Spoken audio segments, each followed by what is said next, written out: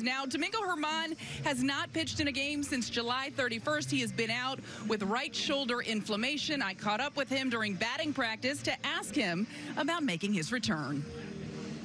Extremely happy, to be back with the team. As you know, I'm going to be in the bullpen, and just trying to see how I can help the team, so very grateful to be back.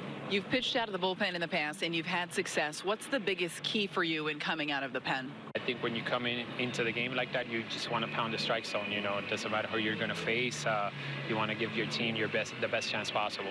Do you like the uncertainty of not knowing necessarily when you're coming in, or is that something that's difficult, especially your first time back? Definitely enjoy that. It's you get a kick of adrenaline, not knowing the phone rings and you go in the game. You don't know when you're going in, but you know that when you're going in is to help the team, and it might be a really tight situation in the game, and I enjoy that. I know I have a chance to help the team there.